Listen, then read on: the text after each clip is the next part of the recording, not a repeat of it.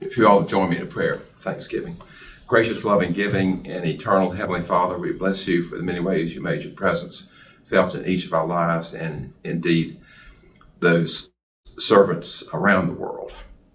Just as you made your promise to Abraham and to Isaac and Jacob, the promise of land, the promise of seed, the promise of hope, the promise of opportunity, the promise of challenge, and the promise of reunion and celebration. You make each of those promises to each of us today. We pray for each family represented here. We pray for the members of our class who are sick or in distress or in difficult situations. We pray for your presence in each of those situations and your comfort in each of those situations. Pray that you'll continue to be with us as we study and as we work to enhance the depth and the breadth of our faith. Pray that you'll be with our teacher as she delivers your message to us. Forgive us our many sins. Ask in Jesus' name. Amen. So, band leader, if we can give you the pulpit or the podium. Fred, if you'll hold your questions till the end, and you'll be prepared. I haven't asked any questions. We're going to talk about the biggest mystery in the Old Testament today. Nobody has any answers to it. You make it up. You kind of come to your own conclusions. I've got to figure out how this thing works. For Gus, you all remember when Russell was here, Russell so often would talk about that mystery of life and how important that aspect of faith is. He was relentless in each of us. Oh, it's all a mystery. Oh my gosh.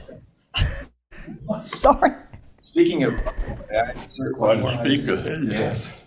Russell and Carmen were here in town. Were they? 3 days ago? Please bring us up to date. And we had lunch with them over at Milk Bread. Carmen had an appointment down in Charlotte for treatment, and then they came here to meet us for lunch, and then they went up to Mooresville for where Russell had a dental appointment. They're doing very well. They're aging like the rest of us, moving rather slowly, but Russell's wit is as sharp as ever. Although I did hear some of the stories I'd heard many times. and Carmen is very active at the home where they live. They were at a place called Scotia Village in Laurinburg, which is a Presbyterian-supported care facility, much like the Pines. Carmen is very active in organized a green group at the home where they live now, and she's conducting field trips and encouraging gardening among the members as much as she can. So they're still active and engaged and able to drive from Laurinburg to Charlotte and back. So it was good to see them. Now, one mystery Russell left with us was the disposition of his father's coin collection.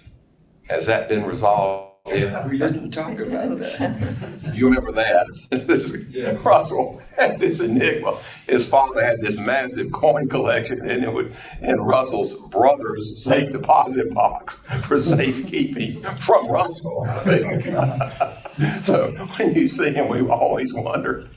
Scotia Village was formed out of the Laurinburg Presbyterian Church, just like this was formed out of this church.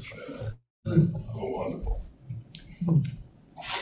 Well, I hope I don't blow you out. But John says I have to have this. This morning, our lesson comes, it's the 49th chapter of Isaiah, which of course is 2nd Isaiah. We're dealing with concept of the servant. I will start by reading this. Listen to me, coastlands. Pay attention, peoples far away. Lord called me before my birth, called my name when I was in my mother's womb. He made my mouth like a sharp sword and hid me in the shadow of God's hand. He made me a sharpened arrow and concealed me in God's quiver, saying to me, "You are my servant Israel, in whom I show my glory." Throughout 2nd Isaiah, there is this reference to the servant. At times, it sounds as though the servant is an individual. At times it sounds as though the servant is Israel. At times people have even interpreted the servant as being Cyrus the Great, who is going to do this, this free the people. And then, as we'll see in a minute, Christians have a whole nother interpretation of the servant. But if you look at, in 4 chapters particularly, the 42nd chapter, the servant is said, he will bring forth justice to the nations. In the 49th chapter, Yahweh call me from the tomb. You are my servant Israel, in whom I will be glorified. The 50th chapter, morning by morning he wakens my ear. And in the 52nd, let me read that, because that's starting in the 52nd chapter. Look, my servant will succeed. He will be exalted and lifted very high. Just as many were appalled by you, he too appeared disfigured, inhuman, his appearance unlike that of mortals. But he will astonish many nations. Kings will be silenced because of him, because they will see what they haven't seen before, what they haven't heard before, they will ponder. Who can believe what we have heard, and for whose sake has the Lord's arm been revealed? He grew up like a young plant before us, like a root from dry ground. He possessed no splendid form for us to see, no desirable appearance. He was despised and avoided by others, a man who suffered, who knew sickness well. Like someone from whom people hid their faces, he was despised, and we didn't think about him. The suffering servant. Now, if you'll remember, in the book of Acts, Peter comes upon a eunuch from Ethiopia, servant of the king of Ethiopia, and he's reading Isaiah, the eunuch, and he says, "Explain this to me. What is this?" And Peter uses this suffering servant to describe the ministry of Christ to this eunuch. So that Christians, and aftersight, Christians have seen this as a reference to the coming Messiah. He will be despised and rejected of men. He will suffer. He will bear our sins. He will bear our illnesses. And he will die for us. Actually, Isaiah at this time, whoever the author of Isaiah, second Isaiah was, at this time there was not really a concept in Israelite thinking of resurrection, of a physical resurrection. So it's Christians reading into this with hindsight, but it is very applicable because Isaiah is talking about this idea of God redeeming man through suffering. And the idea that suffering is redemptive. Martin Luther King would talk about that concept of the redemptiveness of suffering. And Isaiah is filled with this idea that God is going to redeem us.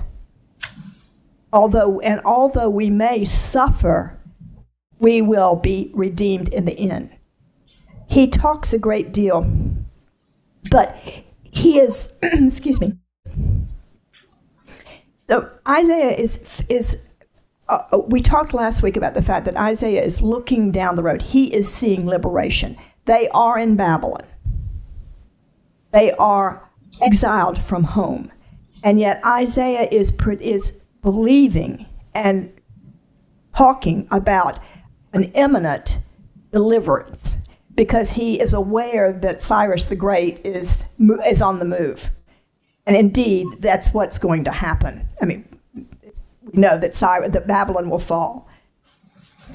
And so Isaiah is talking about a resurrection of Israel. And that Israel will glorify God through a new birth and a new life. Now, in reality, Israel would never, ever became, again, what it had been prior to the fall of the northern kingdom, the fall of the southern kingdom. Politically, it would never amount to much, again. It was always going to be a kind of a backwater province of whatever the dominant empire of the day was.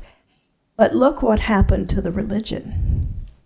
Because in Babylon comes not only the idea that God is everywhere, that remarkable insight, but also in Babylon comes the idea that God is not just our God. He's the God of the whole universe. Other people may not recognize him, but we do. And we will live our lives in reflection. Our lives as Israelites, as Jews, we lived in reflection of the mightiness and the glory of our God. That's a whole new idea. And so here's the servant. At times it sounds as though the servant is an individual. At times it sounds as though the servant is all of Israel. Rather than being one scholar says, rather than being a biological description of one person in one place and time, the servant is the description of the human being whom all who love God are challenged to become. Think about that. As you read these passages, as you read,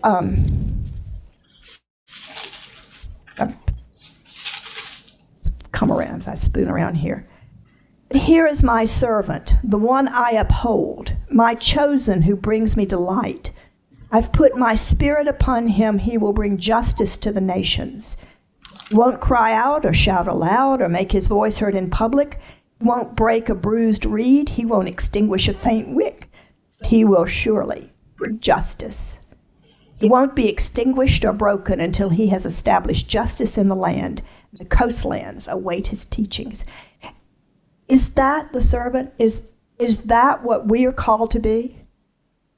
The servant, and through us, God does his work on this earth? Think about that. Do we not live our lives, hopefully, in reflection of the grace of God? One of the, of course, I'm speaking as a Christian. I'm speaking in hindsight, looking back. But one of the, one of the great teachings of Paul is that we are justified through faith. And we have salvation not because we buy it or earn it, but we are saved by the grace of God. And therefore we live our lives in reflection of that grace. We do right. We do good things, not in order to build up brownie points in heaven. We do good things not to be saved, but because we are saved. And our lives are a reflection of the grace of that salvation. To some extent, that's what Isaiah is talking about here. We are called to be a light to the nations. And our life as a nation, and our lives as individual in that nation, should be a reflection of that call and of that power that God sends to us. For the Son of Man, another scholar says, the Son of Man came not to be served, but to serve, and to give his life as a ransom for many. So Isaiah defines and says that Israel is redeemed through the suffering of the servant, both as a corporate entity and individually. The portrait of the servant is complex, defying any easy solution of the problem by saying that the servant is either individual or collective. The servant represents both the corporate and the personal. So finally, I wrote last night when I was thinking about this, the servant is the true Israelite, a composite of the experience of Israel's devout men and women who suffer affliction with an unshakable faith in God. So Isaiah talks frequently about Abraham particularly, but he sees Abraham both as individual and corporate, the founder of a nation. And Abraham's actions and his unshakable faith in God is an example to the people. This is how we are to live. The servant represents Israel. The servant is us as well. The servant represents Israel, but the servant is us as well. We are servants, and we should live our lives as such. God's purpose for Israel, says one scholar, God's purpose for Israel has put on skin and flesh. The purpose is to live as the servant of God. Any of you have any reactions to that? Yeah, I do. I've always had a little quarrel with the church when it asks for volunteers to do something. I've always thought it would be far more biblical, if not accurate, to say, we need some servants. Need some servants, yeah. To do this and to do that. Step up. A volunteer, by definition, is someone who has some free time. I don't know many folks who have free time. That's an interesting, so, yeah. A servant is really sacrificing. Sacrificing what they have, and that's basically what turns people off from being part of the community of faith, is that I'm not willing to give up what I have, be it time or money or whatever. But I've always thought that volunteer is the inappropriate word to use in the body of Christ. There are no volunteers in the kingdom of God. No. You are called. It is a way of reflecting the kingdom. Mm-hmm. It is a way of reflecting the glory of God. And a volunteer, when they're told to jump, they don't ask how high, but a servant does. Yeah. That's right. And it's also a way, Isaiah is saying, and I think the same thing for the church in the present world, the way the church behaves, the way Israel behaves, the way the church behaves, is the way God's message is sent to the nations. He says, I will appoint you as a light to the nations, so that my salvation shall reach to the ends of the earth. You are to be an example. People will follow you. Incidentally, that's really new thought in Israelite thinking. My salvation will approach to the ends of the earth. The idea that God is universal rather than just the God of this little group of people. So the Lord, the Redeemer of Israel, his Holy One, says to one despised, rejected by nations, to the slave of rulers, kings will see and stand up, commanders will bow down on account of the Lord, who is faithful, Holy One of Israel, who has chosen you. The Lord said, at the right time I answered you. On the day of salvation I helped you. I have guarded you. Now, he is saying, you respond to that. I answered you. I guarded you.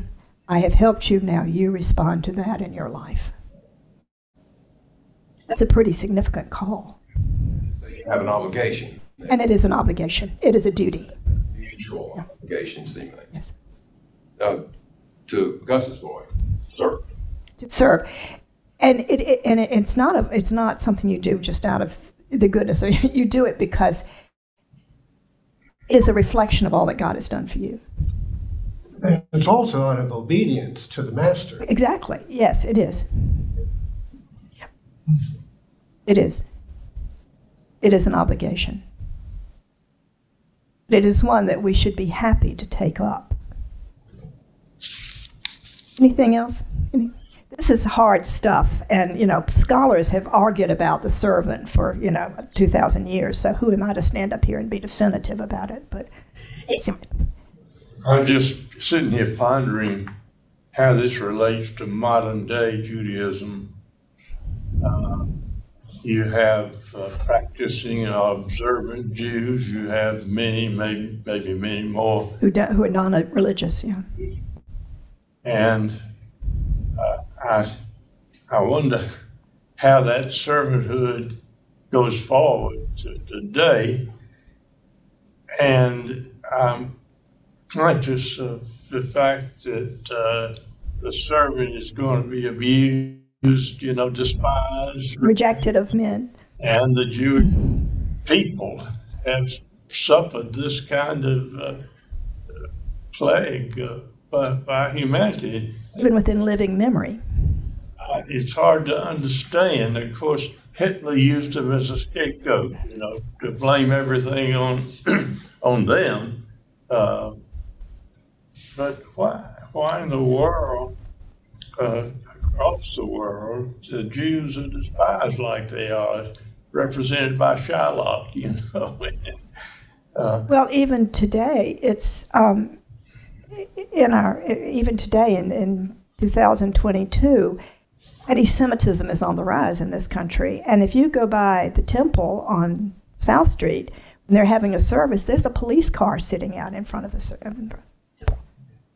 which is just distressing to me.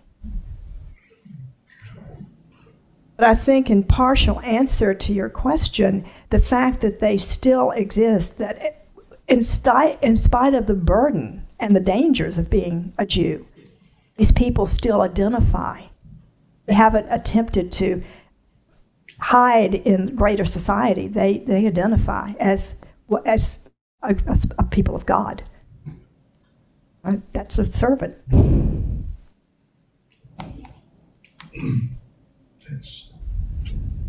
Following up a little bit on my thoughts were along the same lines as Bill's. At the time, this whole notion of the message of the suffering servant being not just for the Jews, but for the whole world, to the coastlines. That's pretty revolutionary. Yeah, to what extent did the Jewish faith, as it evolved and is today, see that as a commission of theirs? I'm not sure that they do. I think, I'm not an expert on Judaism, but I think they see, as you know, they don't proselyte. Right. They don't. And we don't very much either. Well, we're supposed to. But they don't. What a rabbi once said to me was, I said, what would happen if somebody approached you who was not Jewish and wanted to be a Jew, wanted to become a Jew? He said, we would push you away with one hand and gather you in with the other.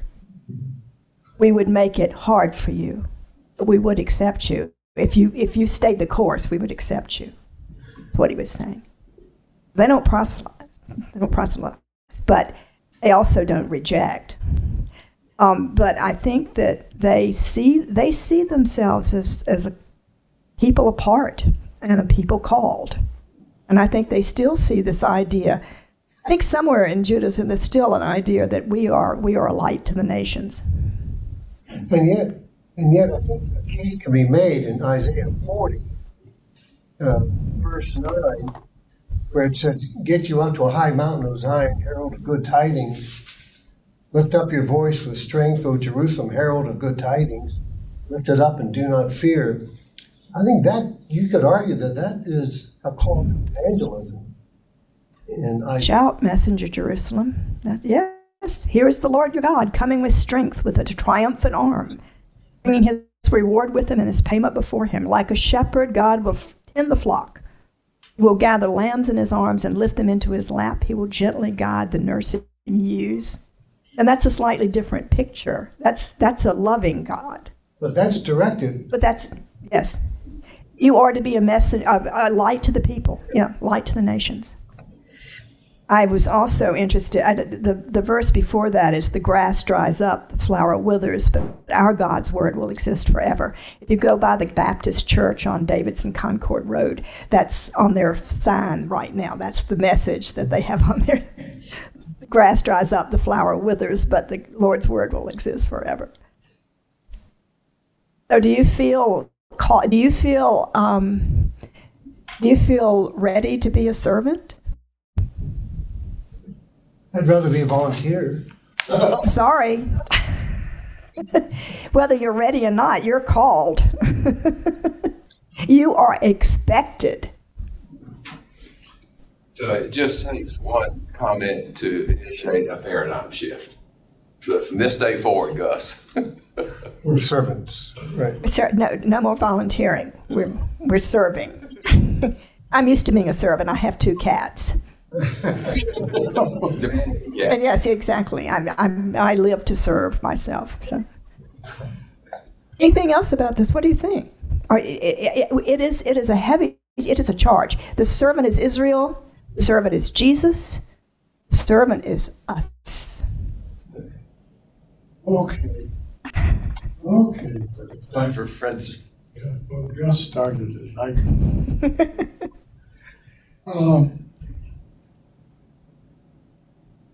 In this Christian church that we're supposed to be in other churches, it's gloom and doom. We emphasize the pain and the stream. Well, so I'm supposed to be a servant. I drop off the suffering part right away. We were talking about this last night. Nobody says you can't be a joyful servant. I am. Let's be optimistic about this. If you're doing what you're supposed to be doing, you know it, you're not suffering. We do good works Well, because we may, not because we must, because we may. well, you're carpenter, my dear. You're 99% right in 40. I'm just quoting Paul. That's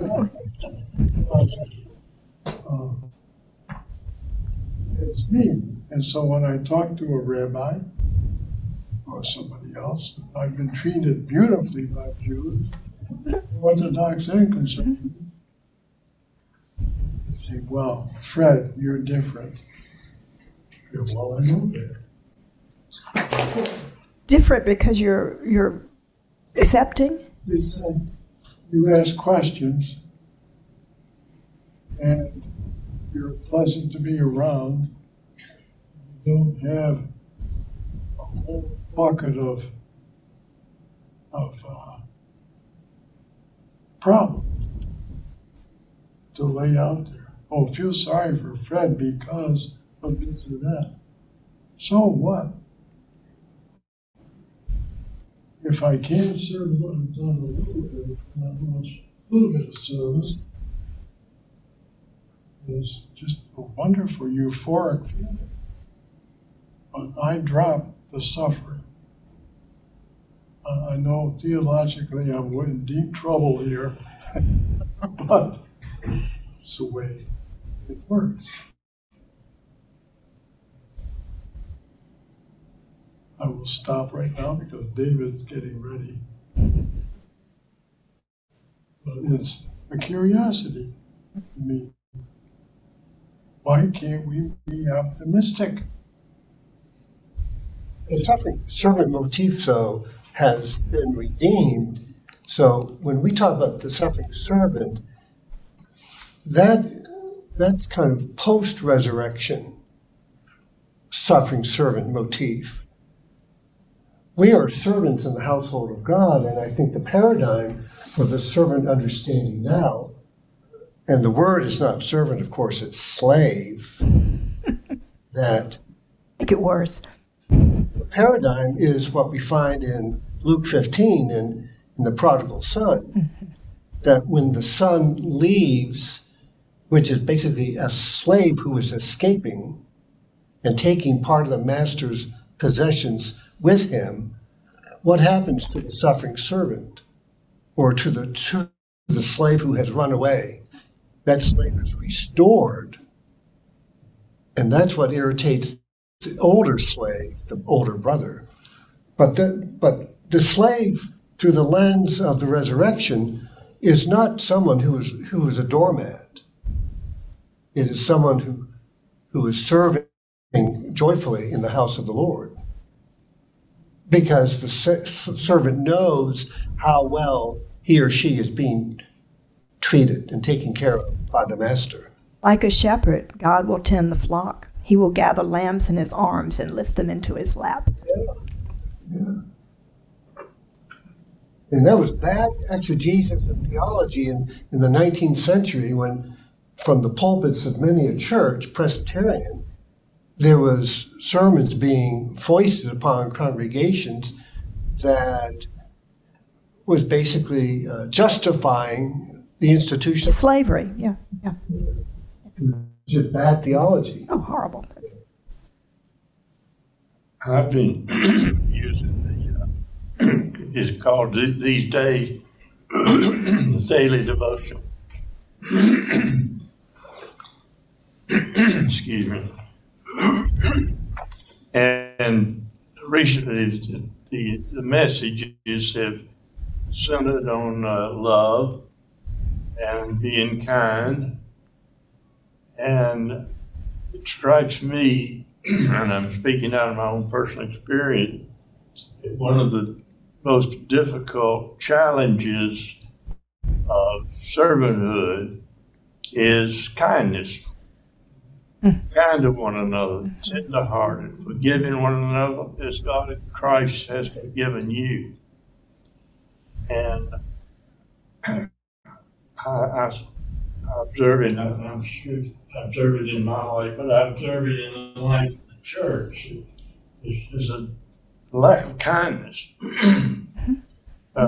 denominational-wise, in politics, in our community life. And it seems like to me that this is one of the greatest challenges of servanthood is a simple, you call it love, and the issue of love is kindness. Do unto others as you would have them do unto you. Love thy neighbor as thyself. I saw some tweet that Donald Trump made. He was talking about someone, and then parenthetically he said, "He sucks." Bill Barr. Was that not? He also said that if the mob hung Mike Pence, he would deserve it. Yeah. There we are. So this comes in different flavors. Yep. That's okay. True. Who wins? We're very competitive in America. Who wins? Who has the biggest car? Who has the biggest house, etc. Goes on. I don't think I won anything, but I know a lot of pleasant people, nice people, and I like being with them. And speaking of the past president, I feel sorry for him. He pitied.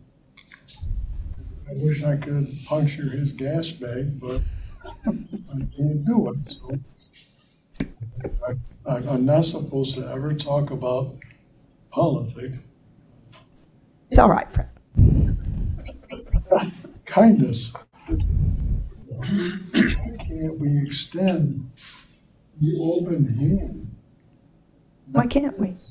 The fighting Illini, the fighting Syracusans, the fighting Irish. I'm tired of that. I want this.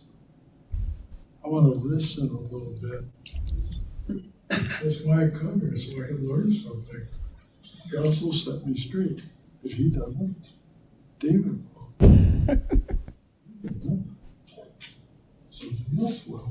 That's why I'm here. If Jesus is our model, if Jesus is our model, he never, what was the last thing? Lord, forgive them, for they know not what they do. Lord, forgive them. Let's bow our heads and say a prayer. Heavenly Father, we strive to live our lives as your servants. We know we often fail, but we do have the example of your Son, our Savior, before us. We do have the comfort of knowing that we live in your love and in your glory and in your grace. Heavenly Father, help us. Help us to be worthy of all that you have done for us. Help us to show that we are indeed your children and your servants.